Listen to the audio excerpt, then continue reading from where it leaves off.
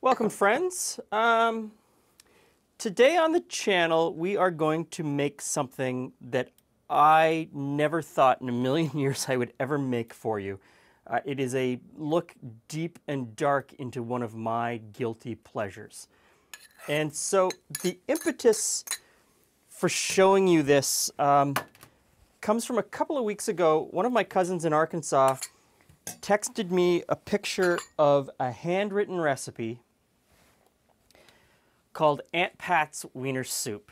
So Aunt Pat was my mom, and I'd never seen the recipe written down. This was the first time I'd ever seen it written down. And it's a recipe that I've been making my entire life. And so we sort of figured that this was written down 1976 or 1978, somewhere in there. So I would have been 10 or 12 years old at that point. I would have already been making this on my own on weekends. Not a fantastic soup, but it's still something to this day that I make. Even though it's probably not the best thing, it just brings me comfort on those days, you know, when you're starting to feel sick, like you've got a cold. Into this pan, I put a little bit of butter and some diced onion and diced celery, and we don't want to brown it, we just want to soften it. And because I've never seen it written down, it was very interesting to me to look at this recipe and say, I've only ever made this from memory of what I thought I saw my mother doing. And obviously one of my cousins sat down, watched my mother make it, and wrote it out. And my memory has shifted over the years of what this soup was, and what I make has changed from what is written down. But it's still essentially the same. It's still package of hot dogs and a couple of cans of mushroom soup with potatoes and corn mixed in. And, you know, yeah, I hear you. But you know what? Somehow it all comes together and it tastes great. Now, I don't know where my mother got this from. I've always assumed that it was a recipe that Campbell Soup put out in order to sell soup, but who knows? So you take wieners and you just chop them up a little bit. Over the years, I have tried, you know, expensive hot dogs or expensive wieners. You know, the really, really good ones.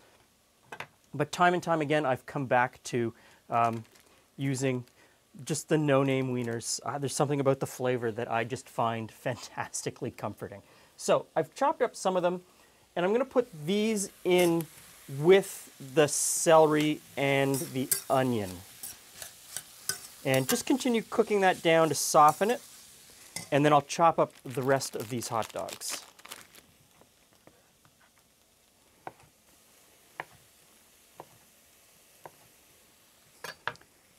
Okay, so this looks like it's softened up nicely. Next goes some corn. I'm using frozen corn. I noticed that in the written recipe, my mother would have used canned corn. And canned corn would be perfect in this. So, there we go. We've got a nice mixture of corn in there. I put in some cracked black pepper.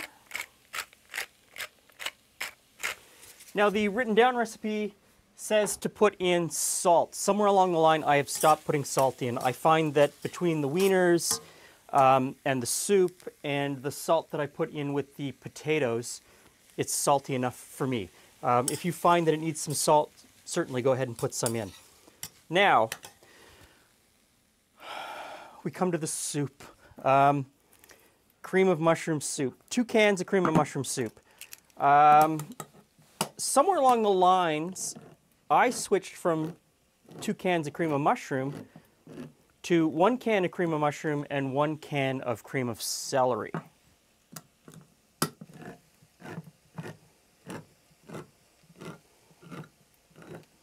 But you know, when I went to the store to get the ingredients to make this recipe, there was no cream of celery. And I was kind of surprised. I don't buy a lot of canned soup anymore. And I guess that in general is something that's happening in the marketplace. And I was amazed at how few choices there were anymore for canned soups. So if you're a lover of canned soup, you must be pulling your hair out. I know there's 2 or 3 that I do eat regularly, or I keep in my emergency cupboard for, you know, just to have. But man, there's really not much out there anymore. I guess everyone's moving to what they think are healthier options, which aren't always healthier. So, in go the 2 cans of soup. Next in, 2 cans of milk.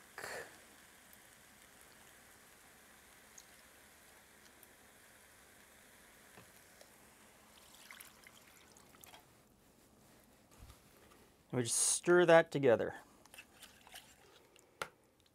Looking good. So, in this pot, I have some potatoes that I've done a small dice and then just boiled them in salt and peppered water.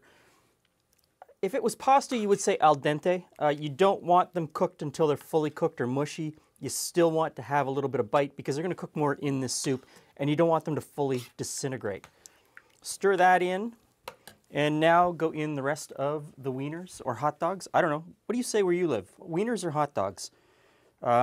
Packaging here kind of uses both words. And then, of course, we've got French and English together, so that adds sometimes to the confusion. Am I reading the French side of the package or am I reading the English side of the package? You reach a point where you just don't know anymore, and it's just all natural. So, stir that in. Now, the last ingredient for me is hot sauce. And over the years, it's been Tabasco, it's been Frank's Red Hot, it's been a bunch of different types of pepper sauce. Julie doesn't really like this soup too much, so she will put in sriracha, which is great. If you like sriracha, put that in as well. And for me, that's it. It's done. Now we just sort of heat it through and bring all of the flavors together. The written recipe from my mom,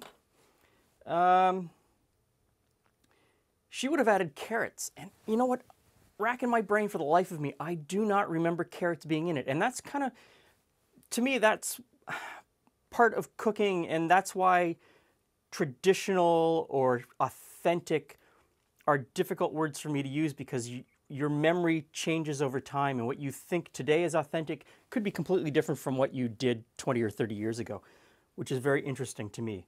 Now, you can finish this. My mom would finish it with a couple more tablespoons of butter.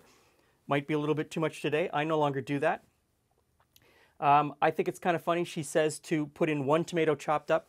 My mom would put tomato in everything. Didn't matter what it was. If she could put a tomato in that recipe, she would put a tomato in that recipe. And parsley, a few sprigs of parsley on top when you serve it. So I don't do any of those anymore, but I think it is a little bit too thick, so I might add a little extra milk.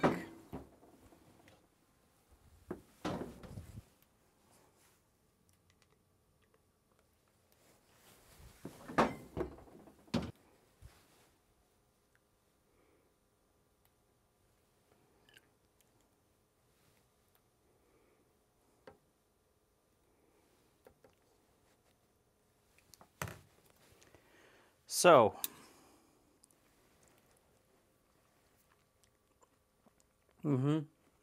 yeah.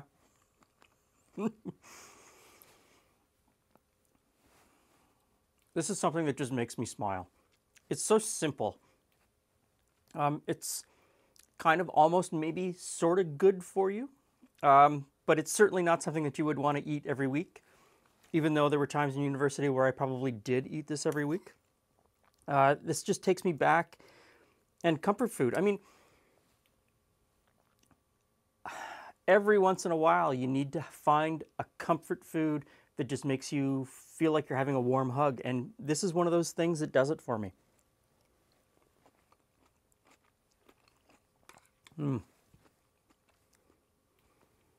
So, now this isn't a soup that you need to simmer for a very long time. Once it's brought up to temperature, it's ready to eat. But just like almost every soup that you've ever made in your life, stick this in the fridge, and tomorrow or the next day, it's going to be way better. All of the flavors come together, and it's really good. So, there you go. One of my darkest culinary secrets. Hot dog soup or wiener soup. I love it. Give it a try if you're brave enough. You might love it too. Thanks for stopping by. See you again soon.